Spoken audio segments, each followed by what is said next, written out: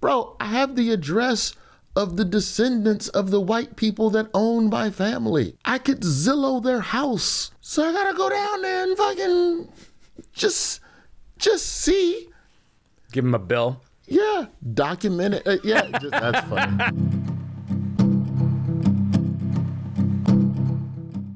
Your special is too good. Your special is so good that it makes me reevaluate other specials I've watched recently. I'm not kidding. Sir. My wife Jenny and I were just watching it. We're just like, oh no, because we watch all the specials. Mm-hmm. We're like, no, this is a cut above. I'm just happy Comedy Central finally put it out for free on YouTube where people could actually see it. Yeah, but thank you, man. No, that means the special's unbelievable. It was fun. It was fun to put together. It's fun to kind of tightrope walk, and then there is the sunrise the day after the special. Yeah, where it's like, fuck. Yeah, I got to write another hour. I'm living in that right now. I'm on tour with my new hour. I'm like, oh yeah, you got to have it keep up to the old hour. I have the working shards of something, but it's not necessarily all the material that I'm in love with. Like if you paid money to come see me, yeah, you will get a different hour from anything that is currently available digitally. Yeah. So you will get new material. Now, is that what I want to really be digging into? That's exactly what my tour is right now. It's just the funniest things I can think of. And that's what I have. Yeah. And then as things progress, I'm going, oh, that joke isn't about that. Yeah. That joke is about, like, there's a bit that I've started working slowly. I got invited to, I don't want to say a sex party. I like the intro. Because it's 7 days. So okay, a party is 1 day. Okay. In my it's like opinion. a retreat, like a sex retreat. But not cult, but it is groups of couples fucking all day. You're with your partner at this? That's how it's proposed to me. I'm not dating nobody, which is part of the bit. It's just okay.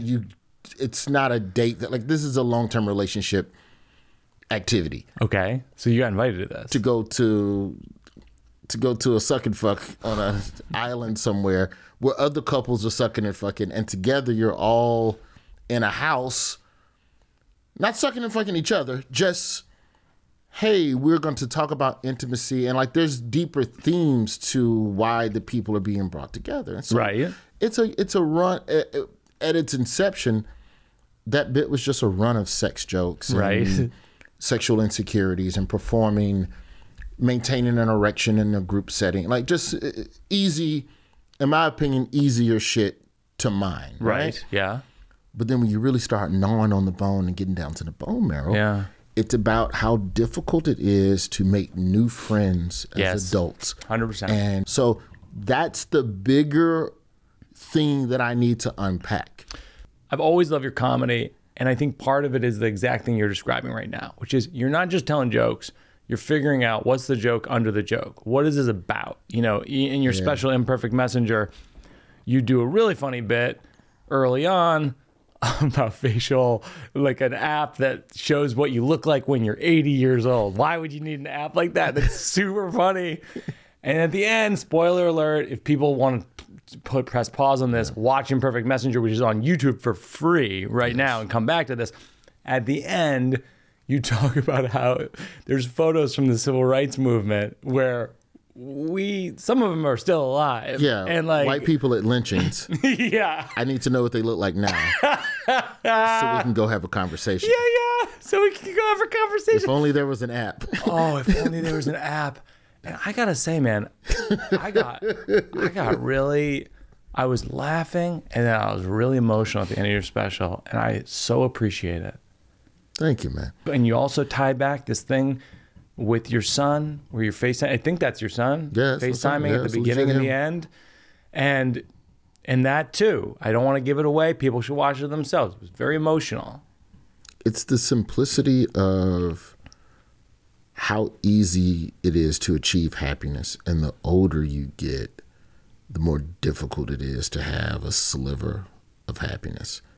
And like, that's what the bookend is supposed to be. It's just, there's days where my son is perfectly happy for hours with a cardboard box. A cardboard box. Yeah, you're FaceTiming with him at the beginning of the special, and he's in a cardboard box. And this is something people always say is about kids. It's one of the wisest things you can say about having kids. They're as happy with the toy in the box as they are with just the box. Yeah. They're good with the box. Yep. They're more imaginative than we are. Yeah. As to what could make you happy. He's in a space shuttle, and then I close him up in the box, then I pick up the box and shake it to simulate lift off, like when he was lighter. I don't have the rotator cuff for that shit now. But yeah, like that interests me. You know, we talked a little bit about just unpacking this shit with my pops, but that's its own beast. Like I even tried to like tell stories about my dad within the existing hour that I'm touring. Yeah. And it's just too, it's spaghetti and chocolate cake. They are both delicious, but you cannot put them on the same plate. When you say which two things, the thing with your dad and what else? The emotions with my father, and then just like any other topics that I'm doing now. That's just world analysis. Oh, we're all alone in the world, and how do you make friends? And isn't making friends weird? And then how do you break up a friendship when you're older? And like that type of stuff. And then also, yeah, I remember the last conversation I had with my dad. You know, like I talked about, like we talked about this, I think, off camera once, just about when I did Finding Your Roots. Yeah. And I found out all this extra shit about my dad that I just didn't know, that reconstituted why he may have made certain decisions he made in parenting that I didn't agree with. Yeah. So it forces you to see somebody in a different light. What can you name an example of that? Yeah, my father lost his father when he was 4. Yeah. And then, and this is according to census data, there was no other male head of household ever recorded in any home that he lived. So there was never a man in the house. Might have been men. He might have had men in his life, but if there's not a man in the house on a regular basis, that's drastically different. That's a drastically different upbringing. There's just a lot of things that I learned about him from that show that to me painted a picture of understanding why he may have had a distrust not only of relationships, but of just loving people or having any type of long-term investments in people, because people go away. Yeah. So why even bother with that? Like, that's just a weird emotion to deal with. Right. You know? But so it's easier to be at a distance. Yeah, but I'm also the 9th of 11 kids by 5 women by one account, and some other accounts I'm 11 of 13. So if you fucking like that, it ain't for love. My God. You're coping. What are you what were you dealing with, bro? Right. Now, what that is and what that was, I don't know. I got to go do all the digging. I got to talk to people, which is stressful because most of the people that can answer those questions are dead or dying. You know, that's the fucking one person show, or you know, maybe it's a book or something, you know, I don't know. But in the interim, figuring out how to make that funny is going to be a long fucking walk, bro. Yeah. So in the interim, I still, write stuff that's still fun and observational. And I'm convinced, we talked about this last time you were on the podcast, I'm still convinced that you should do a solo show in New York and sit at an off-Broadway theater for a while. Yeah. Because I feel like your story is so layered. It's so fascinating. You, Neal Brennan. Yeah. And Chris Rock. Chris Rock wasn't as polite. Chris Rock is never polite. Motherfucker, what you doing? Do some other shit. He is not. Do that daddy shit. He doesn't beat around the bush. Right. No, I love that about him, obviously. So I'm mining it, but you got to go and mine it and then sit and chisel every rock and figure out what is the show. So I got to go get that. Bro, I have the address of the descendants of the white people that own my family. Unbelievable. I could Zillow their house. I mean, come on. So I gotta go down there and fucking just see. Give him a bill. Yeah, document it. That's funny. Request back pay. Hey, you want to go get dinner? You're gonna get the check. I thought about if I was rich enough. I thought about just wherever they work, buying that company. Oh my God, Jesus so Christ! I could own them. Oh my God. Like I've thought about that. Have you done that on stage? No, I mean, that's funny as hell. But does that connect to the dad shit, or does that connect to the revenge and racism and the trauma and the generational? And does that segue nicely with self-checkout jokes and the suck and fuck jokes? Yes, and yes, and yes, and yes. All right. We're gonna have this. Is gonna have to be a long conversation. It's.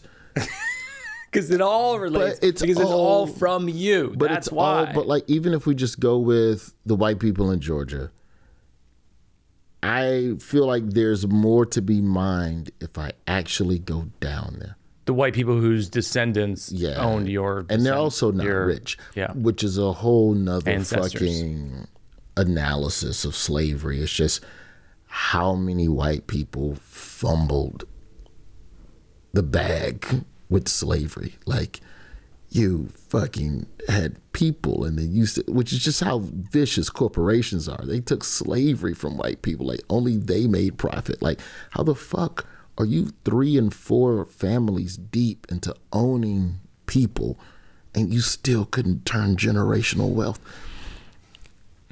These motherfuckers, they're not doing well, bro. They're in like a small Georgia town. You can't slave shame people. Haven't you heard the new rules? You can't slave shame people. That's massa shaming. Like the fact that, I don't know, it makes me laugh, and then I'll have to figure out how to make it funny on stage and make white people feel okay with laughing at it. Please.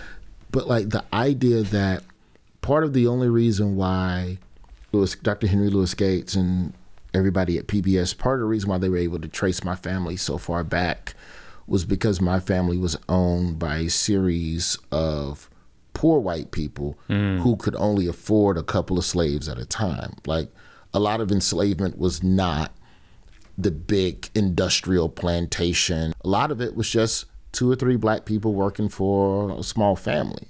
So, like, there's something in there. Yeah. But I gotta do that bit from a place where I'm still respecting the institution of enslavement. Yeah. But also going, ha ha, you broke motherfucker, you could only afford 3 niggas. You ain't shit. Jesus Christ. And it's interesting because when you start introducing thoughts like that, a lot of white people get very tight. Like, white people are very scared of it. They're very conscious of trying to do the right thing, including not laughing at the wrong thing in a live comedy show. Roy, I'm going to do you one better. You're talking to one. One of the good ones. Like there's this wall of empathy with audiences, with mainstream art, with white people, that I feel like I have to work through. So like I learned that working with Mulaney. When Mulaney came back out on tour, I opened for him a couple times. And granted, his crowd is already charged up to give him a hug. So they want to hug anyone. You know, like, they're kind. That's so funny. I'm not saying that as an insult, but it's not an insult. It's just like, do you want to, may I hug you? I just appreciate you. Yeah. And so, like. On steroids of empathy. Steroids of empathy. Yeah. And I'd never performed for an audience like that before, ever. Like, I've never performed for an audience that was so as ready to show concern as they were to show laughter. Yes. Yeah, I have that too. So, I have certain jokes sometimes where I go like, oh, that's too much for my audience.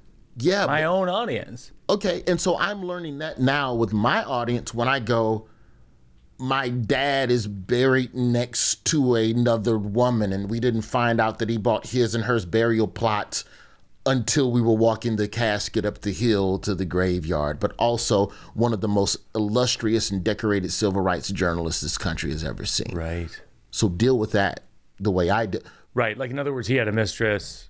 Correct. And also, he was a very honorable person in 10 different ways. Completely honorable and 15 billion. When I did the correspondent to dinner, after the correspondence dinner, I was getting handshakes from journalists whose first job was working with my father. Wow.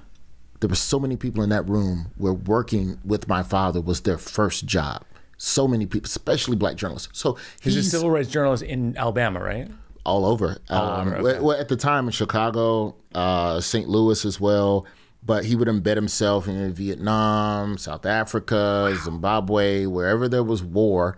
So when you were at the White House Correspondents' Dinner, people came up to you, journalists, and said they sort of looked up to your dad. Brr, story. Wow. Your father did this, brr, story.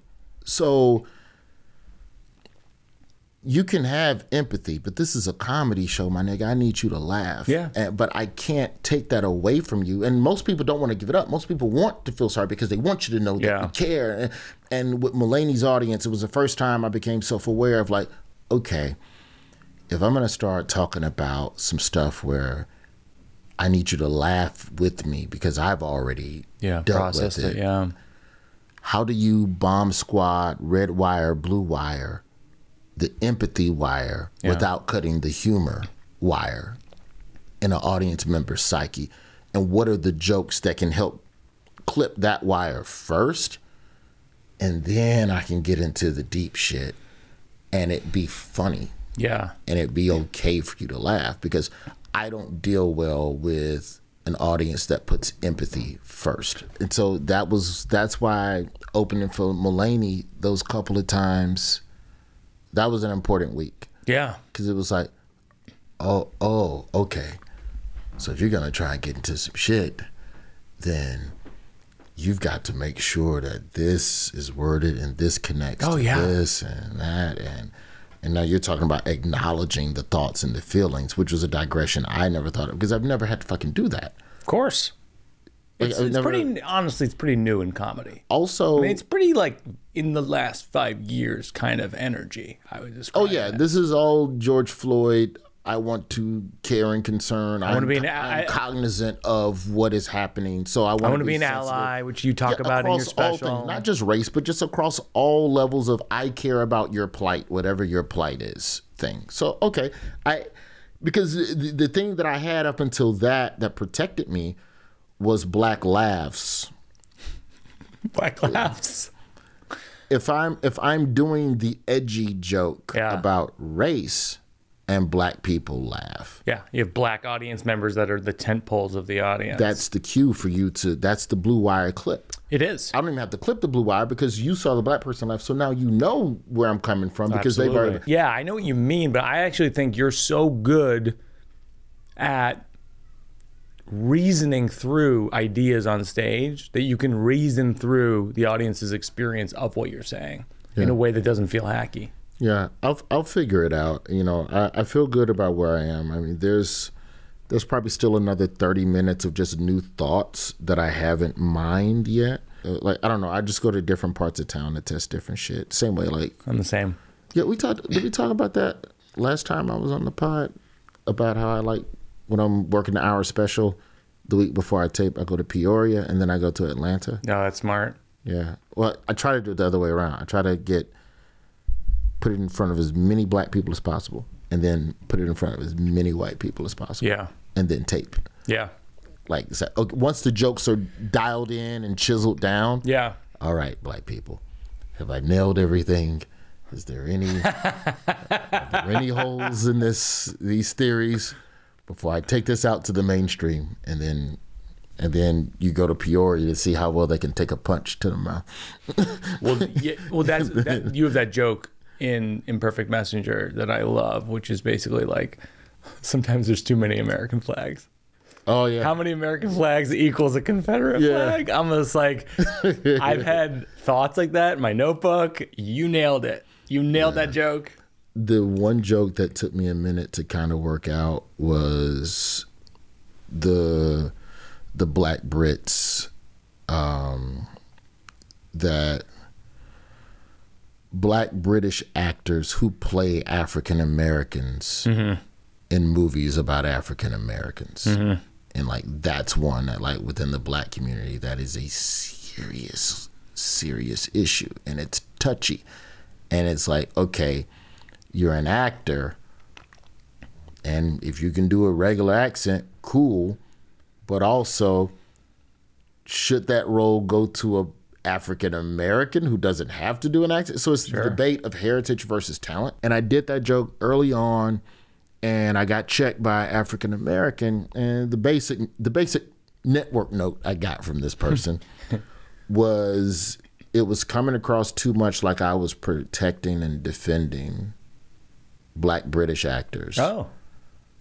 And saying that they have a right. Yeah. And that's not what I was saying at all in the joke. Yeah. The whole point of the joke was you don't know they're British. Right. And then you find out they're British and there's a feeling of betrayal. Yeah. Because you don't know they're British until they do the interviews for the movie. Yeah. So the whole joke is just about discovering that. And it's a long, in hindsight, I probably could have trimmed some fat out of it, but it was just a long walk to talking about how when I found out the day, every Black person has the day they found out Idris Elba wasn't from Baltimore. Oh my God, that's so funny. And that's the joke. It's so funny. And then from there, we're right into Leo DiCaprio. Yeah, yeah. And we're right into being in Django. Yeah, white people. The bravest actor is white people who say nigga in civil rights movies. And that joke was much wider. Yeah, that joke is amazing.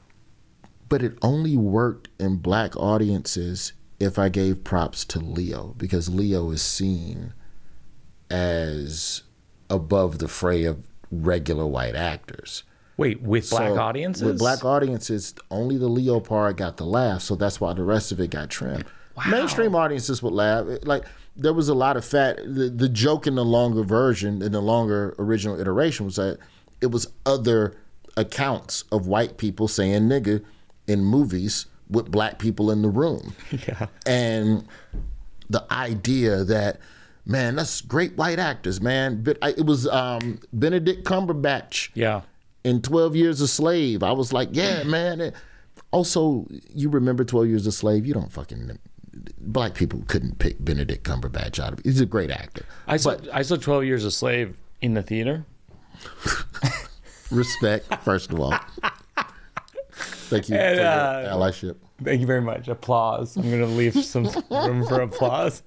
Paul Dano's character is a racist, and he gets I think he gets knocked down or punched or whatever. The audience cheered. Yes. Like they were at a football game. Yes, that's what made Django great. It was wild. It's a hero slave. Like that whole run, it felt too much like, man, I like it when white people call Black people Nick. And that's not what I was trying to say. Oh, interesting. But if it's taken like that, yeah, you have to respect the response. Like, I'm not here to go to battle with the audience. If just mentioning Leo DiCaprio and Django gets the laugh, then I've made my point. Trim the fat. There's no need for me to have you annoyed with me by the time I get to Leo. Well, we could just do Leo and just say Leo was the best of all of them. Yeah. Because he did it in front of Samuel L. Jackson. Yeah, yeah. That was a bit that needed a lot of refinement over the course of a year in front of. This is one of the things that I struggle to explain to people who aren't in the comedy field about stand-up comedy. Is sometimes people will see somebody live and they'll go, I don't like how he said this or she said this. And you go like, that's the nature of the live experience of comedy is actually Roy or me or whoever it is. We're actually going too far on purpose to know that that's too far. Yeah. And if you're a comedy fan, in my opinion, you're signing up for that as a concept. Yeah, this is a workshop.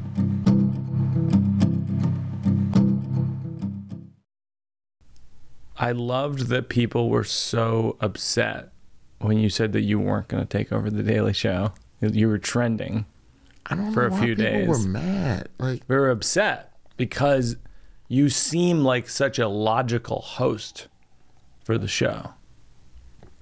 I don't think that. Well, first off, I'm appreciative of all of that. If anything, it just showed me like, oh, okay, well, people were watching. Yeah. Thank God. People were watching. People appreciate what you were doing on the show. If anything, that week, that week of everything, when it came out that I was leaving the show, it just gave me some validation. Like, okay, well, there's space in this world for more of my ideas, so let me just figure out how to do them. And that's when you decided to plant the story about Hassan in the New Yorker. That's literally why everything kind of fell apart. Like, is it? Well, from as far as it was told to me, Hassan was the guy. It was going to be Hassan. I heard that too. Okay, cool. So I'll hang out here the rest of the year, and we'll see what Hassan wants to do and what his vision is, and whether I fit in that. You know, I'm still trying to sell my own sitcoms. I'm trying to write movies. Like, there's other shit I want to do, but let's see what. It's, as Ronny Chieng puts it, and I quote, the best job in comedy. Yeah. The Daily Show is the best job in comedy. I would argue number 2 is Saturday Night Live. Yeah, the Weekend Update job. Any job at 30 Rock, any job on that floor, to me. It's hard to say which one is the better job in comedy, but when I say best job in comedy, I'm talking about what you learn while you're there, the people that have graduated from those places, and the level of longevity that you could have within that building if you just do the job. Yeah. Right? More plays into SNL by people come and go. But if you talk to anybody that's ever worked for Lorne Michaels, it was, when I was there, man, it was great, and doing this, and that. You just learn a lot. So I wasn't going to just leave Daily Show just because there's a new host. But then the question becomes, what does that host want? Yeah. Then the New Yorker article comes out. Yeah. So New Yorker article comes out, and then the buzz is that there's a shift at Comedy Central in whether or not Hassan's still going to be the guy, which eventually turned into he's not going to be the guy. Right. This is, so people know, this is when Hassan, there was a New Yorker article that I think was a bit of a hit piece about the veracity of some of his bits in his specials. As I said to him and to another person, they flipped over his stand-up comedy and looked at the nutrition facts. That's so funny. And tried to decide whether or not it had the right percentage of this or that. Or, yeah. You know. Okay. So it comes out that he's not going to be the guy. So the question was just, well, what's going to be the process now? Yeah. Like, I'm sure you got to figure out who's on your list. Yeah. And they couldn't, in my opinion, they couldn't articulate adequately enough for me what that process would be. Yeah. And whether or not I fit into that process. I respect that it's a process. It's a tough. Yeah. As we're recording this, they still have not chosen. Yeah.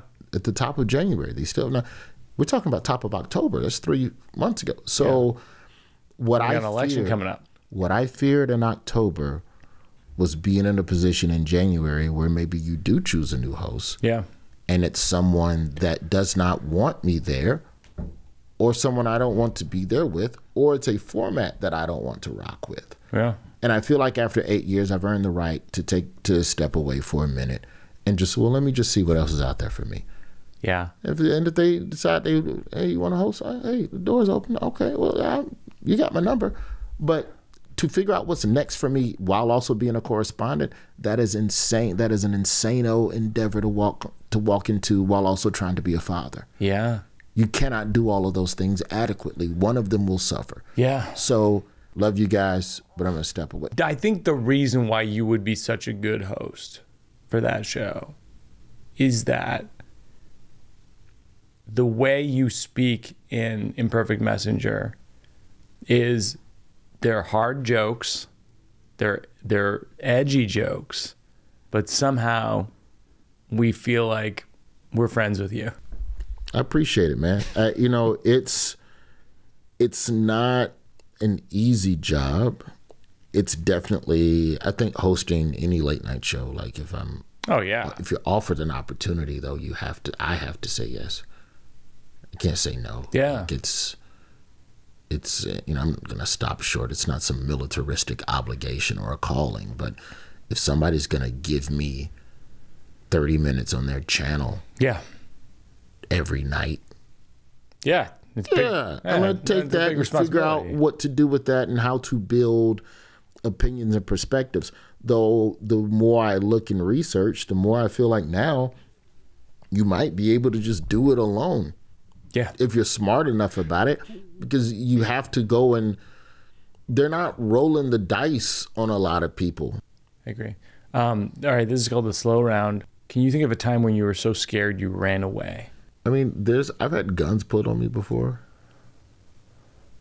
A couple times. Usually cops, which is oddly scarier. Oh, yeah. Only because, like, in the streets, there's still rules. Oh, interesting. There's an etiquette. If you asked me to choose between two people pulling a gun on me, I would rather a non-police officer be the person holding the gun. Wow. Just because that person might not get away with it, and they know it. So maybe they will hesitate. Now, it's important to also say every police officer that's pulled a gun on me didn't shoot me. So let's be fair. But there was a dude. This girl stole my class ring. It's a long story, but it was in college. We had a stripper over to the house, and she was going through shit upstairs when she was supposed to be in the bathroom changing. God. It's for a friend's party, and like we had the biggest apartment of our circle of friends at the time, and so hey, it'll be fun. Let's get a stripper. And so, long story short, for a friend's birthday, we hire a dancer. She dances. She needs a ride back to her neighborhood. I'm the only person at the time at the house with a car. I give her a ride back. I worked at Golden Corral at the time. At Golden Corral, you couldn't wear jewelry on the clock because it'll fall on the mashed potatoes. Yeah. So my class ring was in a cup. Okay. It was in a cup holder. I know it was in a cup holder because that's always where it is. Okay. I drop her off. I come back home, and I'm getting ready for bed, and I look around my room, I'm like missing a watch. I look at my watch drawer. There's 2 watches gone. I go, where the fuck is my ring? Oh, it's got to be in the car. I go back to the car. The class ring is gone. I go back in the house. Where's y'all shit? Everybody check your shit. Motherfucker got us. Motherfucker, she got us. Oh, my God. So everybody's in the room checking their shit. Just all types of shit is missing.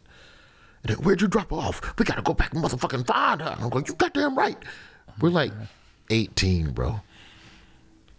We're 18. We got to find her. And like some grown woman ass stripper, like fucking 34. It's just going through our home.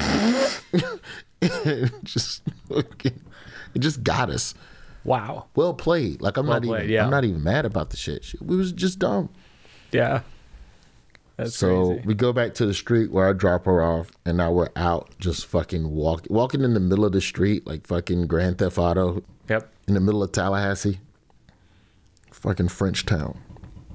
So we're doing laps up and down every street in Frenchtown. And we see a dude, and he was the dude that he was the middleman of the transaction. And so, motherfucker, where's she at? Motherfucker, bitch took my class ring. Like, now that I'm older, I'll say that. And we're like banging on his hood of his car and shit. Like, we're like, wow. We've encircled this man who we've entrusted with hiring a trustworthy dancer for our evening. Yes. And we believe she's taken some of our belongings. Yeah. And so we're fucking banging on the fucking hood. And this motherfucker just takes a long drag of his cigarette. He rolls the window down. And he just goes, look here. Look here. I don't know what y'all came here for, but I'm going to circle the block. And if y'all still here, you're going to get what you came here for. Oh, gosh. And I didn't even know what the fuck that meant. Yeah. But it felt like we should leave. Yeah, we got to leave. We should leave. Yeah. That would be my cue. Never pulled a gun, never said anything else, rolled his window up and cruised slowly up the block. Gave us ample time. Yeah. And we just fucking left. We fucking left. Like, And in hindsight, I cannot think of a single person who still has their high school class ring. That's so funny. You got to put that in the show. Yeah. You gotta put that. Well, that goes in the show for sure. You know how stupid you got to be to die over a fucking ring that says you're a Sagittarius and you like baseball? Fucking Herf Jones. That shit is the biggest. Class rings are one of the biggest fucking scams. What is a song that makes you cry? Or a Prototype Outcast. Andre 3000. It's an Outkast song called Prototype? Yeah, I hope that you're the one. If not, you're the prototype. But tiptoe to the sun and do things I know you like. Yeah, that's the one. That's the one that'll get you thinking about women you should have treated better. It's like, fuck, I fucked that one up too. Ugh. That's powerful. And then I play Bombs Over Baghdad to offset it. Andre 3000, man. You read that story recently, right? Bare naked soul, bro. Just he bears his soul in his lyrics. You know, he left music, and now he does like some other type of music. Yeah, he plays flute now. Released an album, Released an album. And then it's been revealed he's been ghost fluting on popular hip hop tracks. Ghost fluting for the last 20 years. Which, ghost flautist. Which, by the way, of course, right? He's such a genius. He learned the flute and became so good at it that he's just on flute tracks. Yeah. I've thought about learning the piano just to become a piano comic. Oh, yeah. I don't even know what jokes I but I've legit thought about that. Like, fuck, man, that'd be nice. What's the most absurd thing you've ever done while drunk? I got drunk with a woman in Nagani, Michigan after a show. We're pretty buzzed. We're like 4 or 5 then. We went to her house and we start making out like as soon as we get in the door slam, boom, making out. Real chemistry. And then you hear upstairs, "Mommy, oh my God, you were gone a really long time." Oh my God, Roy. I'm like, oh fuck, Roy. We're in some child neglect shit here. And you know, like you're drunk. Oh no! I hate this story, Roy. Oh my God! She's like talking to the kid between kisses, and like, "I'll be right up. I'm gonna check on you. I said I'd come home and check on you. I'm home, right?" And I'm like, "Oh fuck! Wow, you're really living wrong, man." And like, when you're drunk, you get like. I believe anytime you're drunk, I believe this, and granted, I've only done alcohol and shrooms, but I believe most times when you're drunk, you get these 30-second sobriety windows. Mm-hmm. Like the eye of the storm passes over your brain. And mine hit right in that moment. And I go, she goes, "You want to fuck?" I'm like, "Yeah. Go check on your kid and we're going to fuck." Oh my God. I left my condoms in the car. I'll be right back. And she said, "Okay, go get the condoms." And I fucking ran. You want to talk about running from some shit I was scared of? Fucking that. Ran to Gawney, Michigan. It was 5 degrees. And I fucking took off up the street to call this is pre-Uber. So I'm just a black guy in the Upper Peninsula of Michigan. We're like 3 hours north of Green Bay. Literally closer to Canada than the rest of America. And I'm a black guy in a fucking nice neighborhood at 1 a.m, drunk, running up the street away from a woman who has left her child at home while she bar hops with a comedian. Oh, man. And that's got to be in the show. Nah. My mom's gonna because my mom's friends will watch it. They're not gonna watch this podcast. My mom's friends won't watch this. No, I get it, but they'll see the show. This is it. This is the good stuff. What lesson is there in that, other than start back dating black women? What lesson? Because no black woman would have left her kid at home. I think you could tie it into the loneliness stuff you were talking about. The last time earlier. I strayed from my race. But I still think you can get it in on the show. I also think you could build it. You could go into it by saying, I'm uncomfortable talking about this. You know the problem with me in sex material too? Yeah. I don't think the audience buys it. They don't buy that I be fucking. I think that that's an issue whenever you talk about sex, is that... Like, I've never breached it ever. When in my persona, what, if anything, about me even says, like, I know the persona is that excuse me, madam, would you partake in intercourse, perhaps, maybe, after we get to... You can talk about sex if you're not getting any.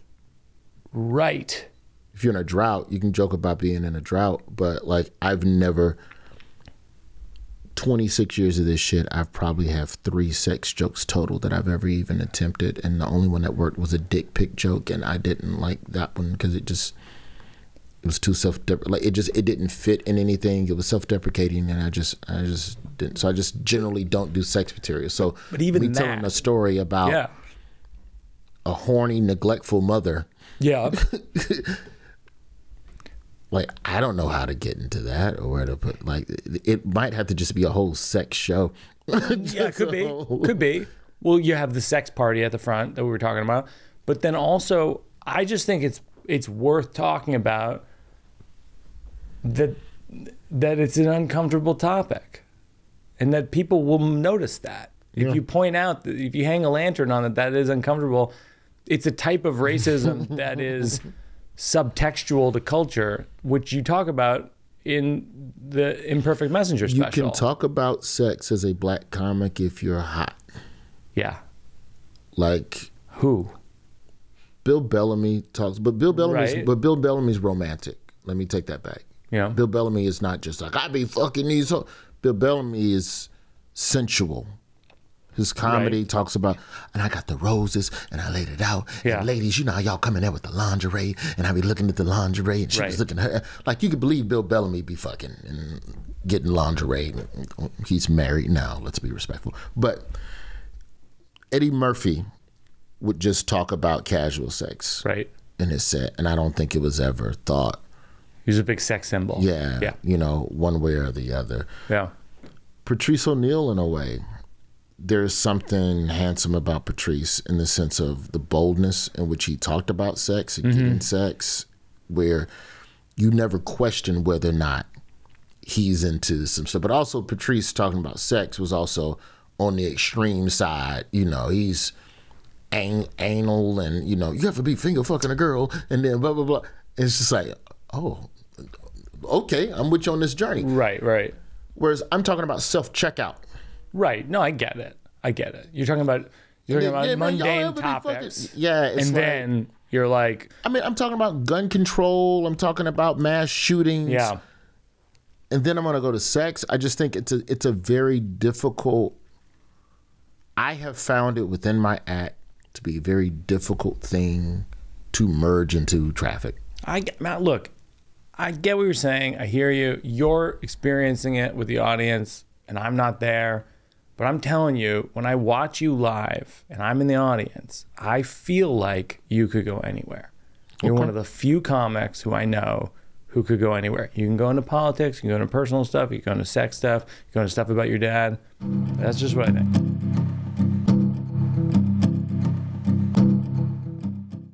I've been doing a thing that's been working about how, like, I spend a lot of time with, like, dads. My friends, my daughter's friends, dads. And I just go like, these dads, I go, don't tell them, but they're losers, you know? It's like, the subtext, of course, is I am as well. Expand. But yeah, exactly. And what's funny is it's one of those bits where the audience laughs just at their losers. And it's like not even a joke. So it's like one of those things where you like, you know, you're hitting a nerve. You know there's something going on. So I just did a free write on this. I go, dads are a troubled bunch. They're nervous. They've recently developed a stutter. They look like they just come back from a war. Most of them have not been to a war. They're afraid to speak or say anything that would contradict anyone else in the family. And then I go, this is and I haven't done this on stage yet, but I go, this is a massive shift in my lifetime. When I was a kid, my dad was like the owner of a restaurant that was my family. He showed up when he wanted. He disappeared for weeks. He was much nicer to the customers than he was to the staff. Yeah. Yeah. That's funny. That's funny. But if you have anything on that, because I'm just trying to, it's like, and the other thing I had is like, my dad growing up was like the dad in Succession without all the money. Is there, maybe there's something to explore with how you met all of these dads?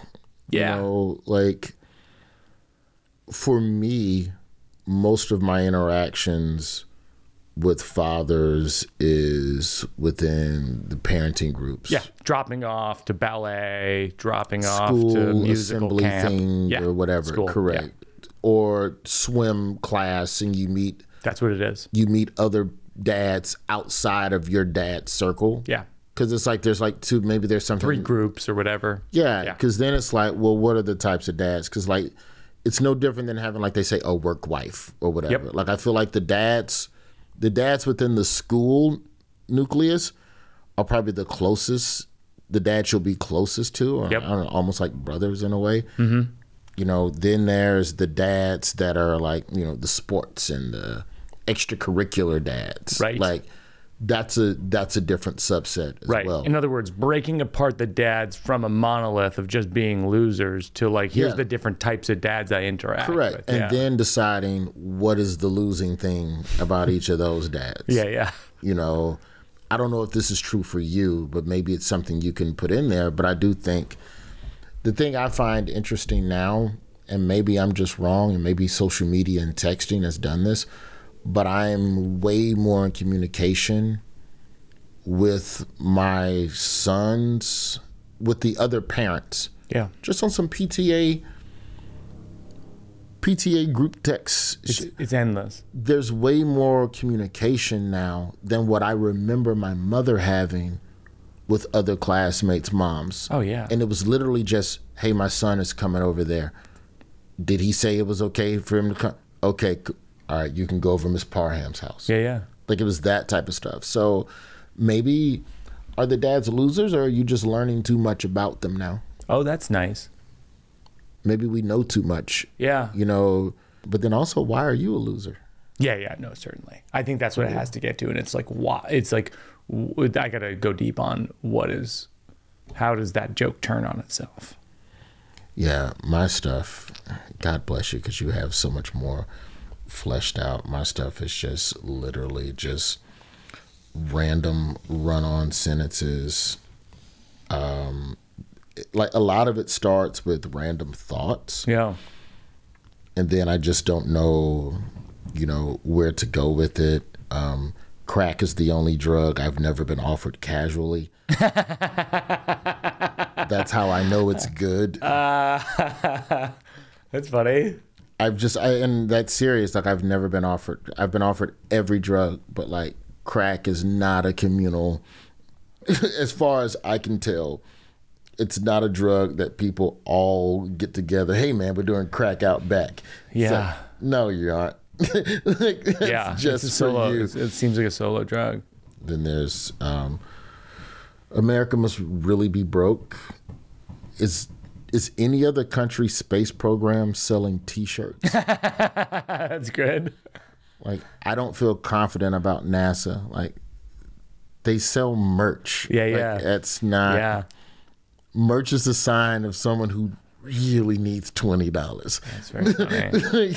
But it's just such a that could easily be a tweet if I wanted it to be. I'm gonna really continue to hold your feet to the fire about doing a solo show, and to Chris Rock's point about your dad, because that stuff I love, and I think that all the stuff, you know, you with the single mom in the Midwest, etc. Like I think all that stuff ties in. Yeah, that's just my thought, and I want to see it, and I'm a fan, and I maybe you know I want to be a part of it. So just as a friend, it was hot too. I almost stayed, bro.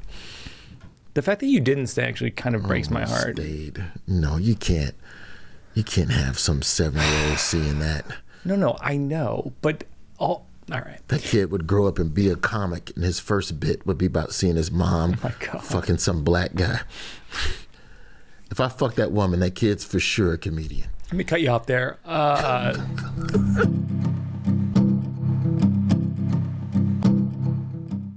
The final thing we do on the show is called Working It Out for a Cause. Is there a nonprofit that you like to contribute to? Mommy, you were gone a long time. Oh my God. Mommy, you were gone a long time.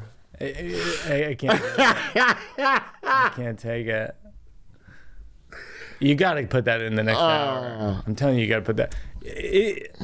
Don't you think that it takes your friends in comedy to tell you which bits they have to do? Yeah.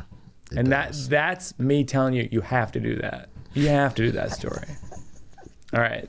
Working Out for a Cause. What's a nonprofit you like? And we'll contribute to them and link to them in the show notes. ICMeInc.org. ICMeIncorporated.org. They're a wonderful nonprofit in Birmingham committed to cutting off the school-to-prison pipeline by promoting literacy amongst young people. Give us books involving authors and characters that look like the kids they're giving them to. Run by a former elementary school teacher, so she knows what she's doing, and there's a connection. Basically, the quicker kids know how to read, the less likely they are to end up in prison. So it cuts off the school-to-prison pipeline. And so they're a dope organization. I know a lot of the people involved. I've done stuff for them before when I'm back home in Birmingham. So, well, we're going to contribute to them. And if people want to do the same, it's ICMeInc.org. We're going to link to them in the show notes as well. Roy, you're the best. There's very few people. There's you, Mulaney, Chris Rock. I mean, I don't know how many people I could say that to sitting in that chair where I go, I don't know if you're the best. I don't believe in that, but I think you're in a class of your own. Well, thank you, brother. Thank you, brother. I appreciate you being here. I'll tell the Nagani, Michigan story soon enough. All right.